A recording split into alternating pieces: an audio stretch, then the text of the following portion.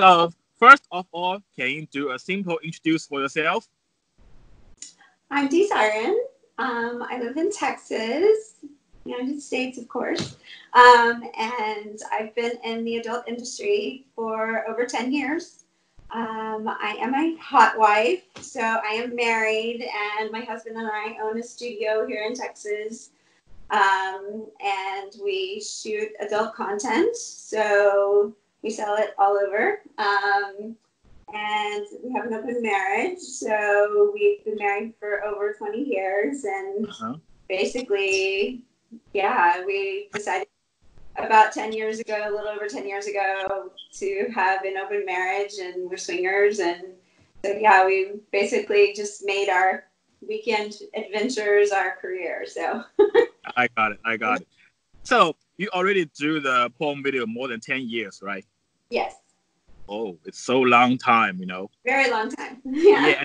And how did you decide to do this? Well, I was a teacher, so I was actually a school teacher, and my husband worked in IT, so he was a web designer and did a lot of information technology type of thing, computer design. Like I said, we were already swingers, so we were kind of involved in the swing style already.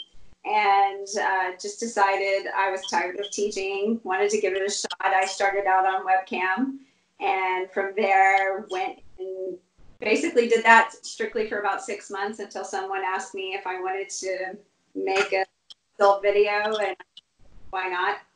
Thought about it. We do have a family, and thought about the repercussions of it. How that, and just kind of went for it and decided it was something we wanted to do. So we just did it together, and he loves videography. He loves photography. He loves to watch. And so, yeah, it works well for us. I got it. So do you remember how many porn videos have you taken so far? Oh, shoot. Over 300. Wow. Most of it's mine. I have my own website, and I do have my own studio.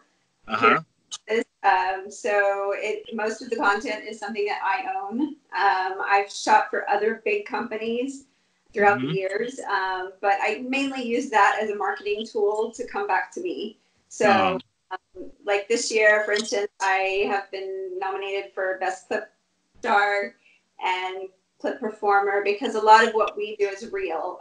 We shoot everything, not much scripted content. We don't make up stories.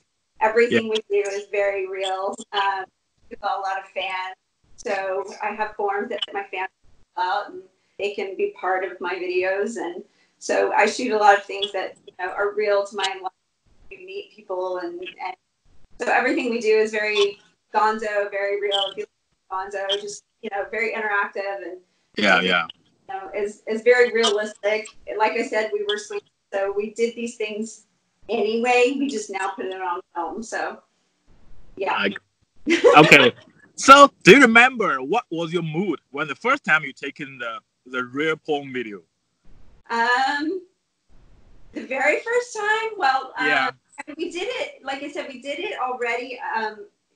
Kind of anyway as a swinger. My husband recorded everything. He was in the background of, the one who took the pictures, the one who did the video for personal use for our swinger friends, and we shared it. So he was always there as the guy with the camera. So it was kind of already something we already did. But when it was the very first video I ever did, I was just excited.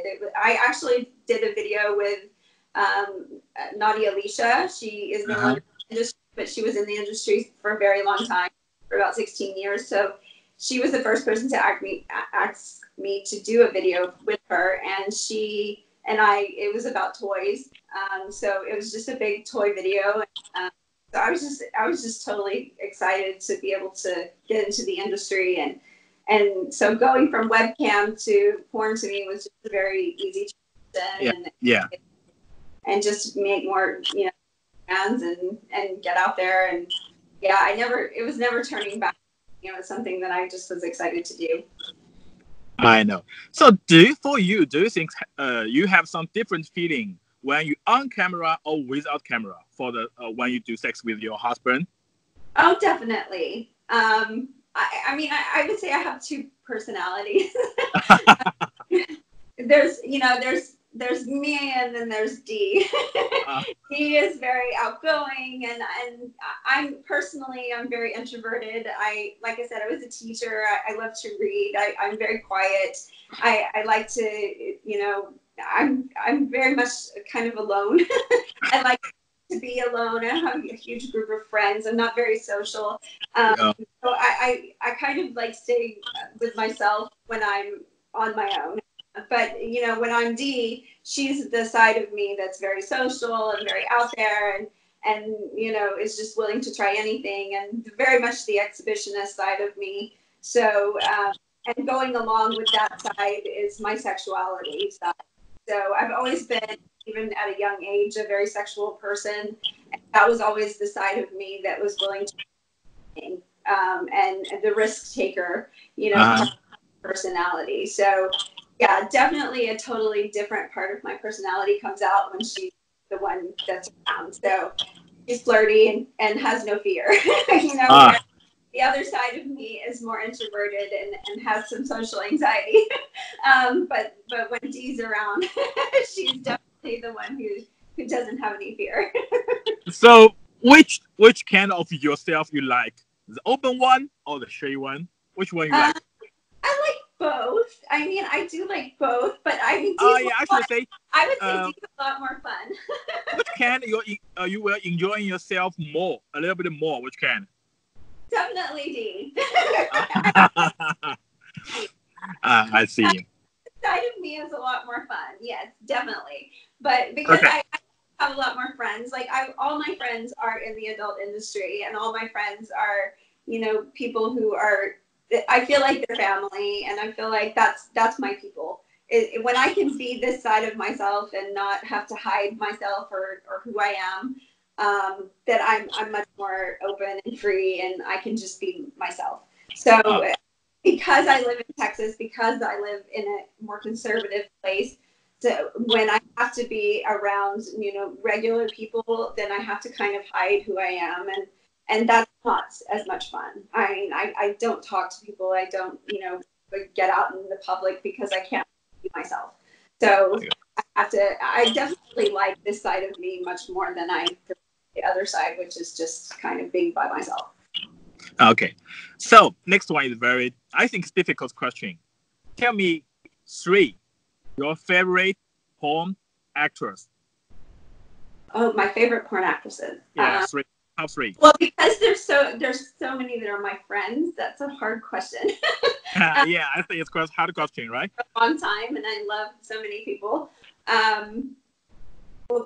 Oh gosh.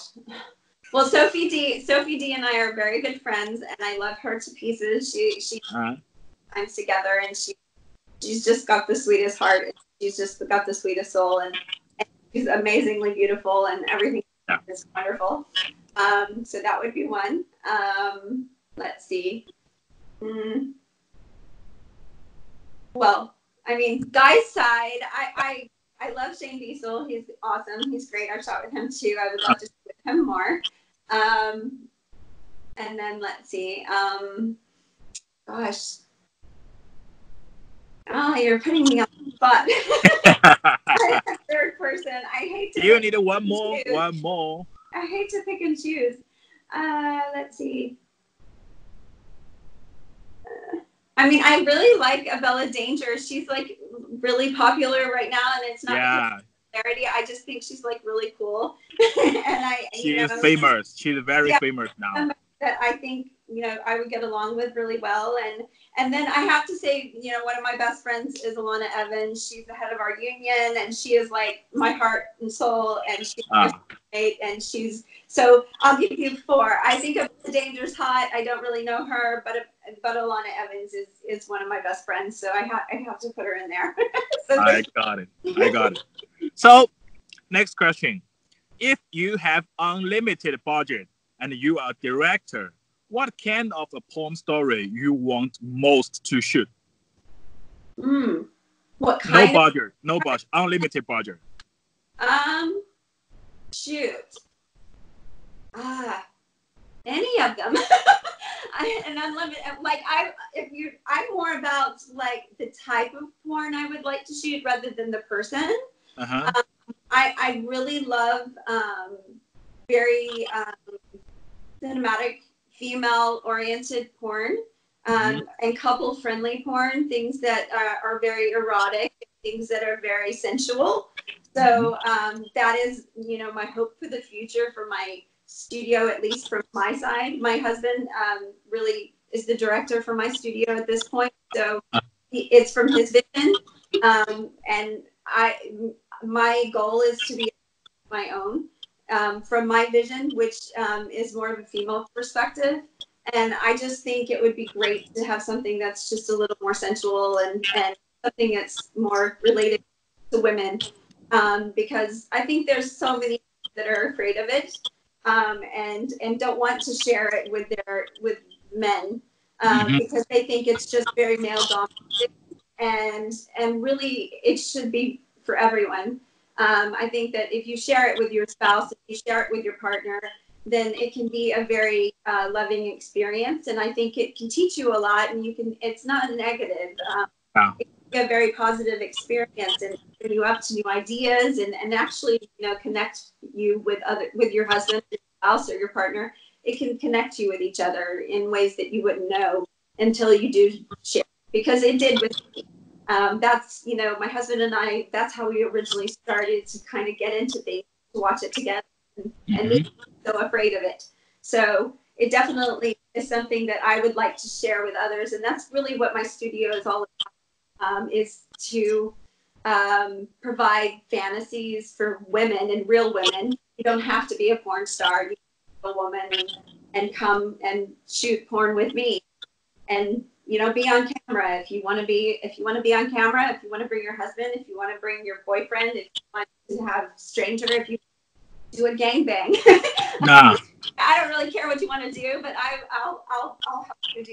So, it was with us, it was all about my fantasies and fulfilling my fantasies. So that's what we like to do, is fulfill women's fantasies. So it's very much a female oriented company, and very from their perspective. So if I had an unlimited budget, then I definitely would make it, beautiful and a place that we would shoot from, and about the perspective of a woman. So it would be more about that. I got it. So our next one, there are more and more young girls. They want to be famous, want to be rich. So they start to shooting some sex picture, maybe in the porn industry. So you already in this industry more than 10 years. Do you have some advice for these rookies?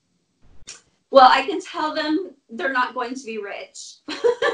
That's the first thing. You're not going to go into this industry and get rich. I mean, that's not going to happen. And honestly, acting in general, that doesn't happen. There's really just, a small handful of people who truly, really make it. There's tons of actors that act every day and they're so talented, but they're not the movie star, and so you have to work hard. It's not something that's easy to do. Anyone can do it. Nowadays there's so many platforms out there that you can make your own content.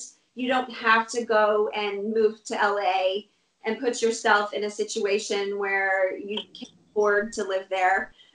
It's very expensive. Move somewhere where it's really expensive to live there. You can do it from your own home. You can, now there are things like webcam. There are things like model houses. There are things people that can help you get into the industry. There are people like me that you can contact on social media who can give you advice on how to do it correctly and not get scammed and not be hooked up with the wrong type of people, because there's a lot of people out there that don't have good intentions.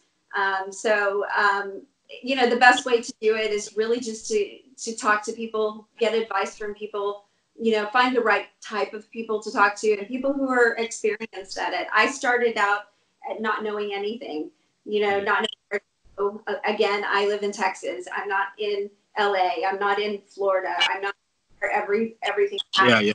But I'm able to I've been able to have a career in this business for over 10 years, and it's all about making my own content. It's not about shooting for other people and keeping it, because we don't get residuals. We don't get, once you shoot for them, you're a person, you get paid for what you've done, and that's it.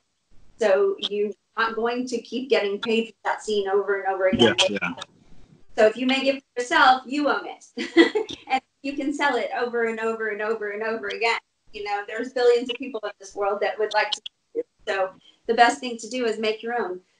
But if you come and shoot for a company like our company, you know, that is more of a marketing tactic, which I used for all the is to get your name out. The best way is to shoot for other companies, get your name out there, and then shoot your own content as well, so that you can sell it for yourself. I see. I think next one is more difficult question for you. If you are not married now, you are single, you know, you have one chance to date with these three people. You choose one. Number one, Johnny Sins. Okay. Number two, Small Hands. Yeah. Number three, Brad Pitt. Which one you choose? Oh, wow. Wow, that's hard. Yeah, it's hard. Well, Small Hands is married to Joanna Angel. I think Brad Pitt's the only one that's single, isn't he? Yeah, they are all single. No, for example, they are all single and you are single. Yeah, and just a date. I've never seen Brad Pitt's penis. The other two I have seen. Maybe just a romantic date. No sex, just romantic date. No sex involved. Yeah. Well, I'd have to get to know them personally then. I've met Small Hands, and he seems like a really cool guy. I've never met Johnny Sins, so I don't really know. But yeah, so I guess I'd have to say him just because I've met him and he seems really sweet. So yeah, there we go. Okay. So, you know, these three kind of the men, they are three different kind. Number one, Johnny Sins, strong, right? Number two, Small Hands, very cool. Yeah. And the Brad Pitt, you know, handsome guy. Handsome. Right? Yeah. I got it. Well, you know, I say Small Hands is the closest to my husband because he's full of tattoos. Is full of tattoos, so I'd have to say he's more my type. Okay. So, do you have any hobbies? I'm sorry? Do you have any hobbies? Any hobbies? Well, Yeah. I have a family and I have this career and this business, so I really don't have any time for hobbies except for movies. I love movies, and I love you know, yeah, that's about it. I mean, reading and movies. Those are my hobbies. I see. So, what kind of food you like best? Books. I like romantic novels. So yeah, everything always leads back to sex. In some way or fashion. Or crime movies. I'm very much into crime TV. And so I love crime movies. I love weird, you know, things about serial killers. I don't know, I'm a little morbid. So I like things about that, and I like things about, you know, witchcraft and things about ghosts, and I don't know. So anything about strange, you know, odd things.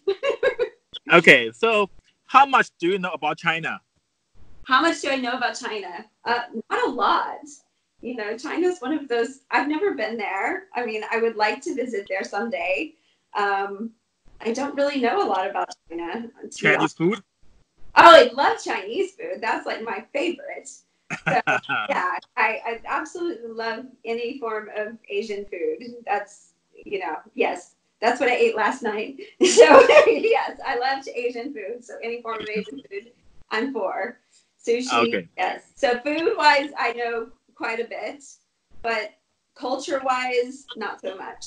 Yeah. Okay, so many fans, they want to know what size about your boobs. Oh, my boobs? They are 36 triple D. 36 triple D. Wow, huge. Yeah, huge. Yeah, huge. Yeah, it's natural, right? Yeah, I can't wear Victoria's Secret. No way to Victoria's Secret. Yeah, they don't like the they're too big big boobs, for right? Victoria's Secret. I can't find it. I don't really wear bras because they just don't. They're not very comfortable and they don't fit. So I got it. So do you have plan when you will be retired?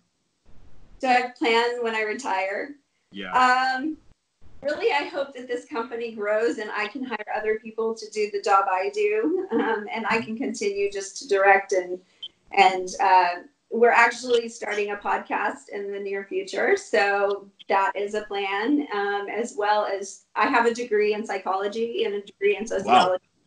Wow. So really just therapy. I mean, I'm more about all about helping others, and like I said, I was a teacher, and I would go more the route of counselors, like therapy, maybe sex therapy, but really just therapy in general. So that's my plan. Okay.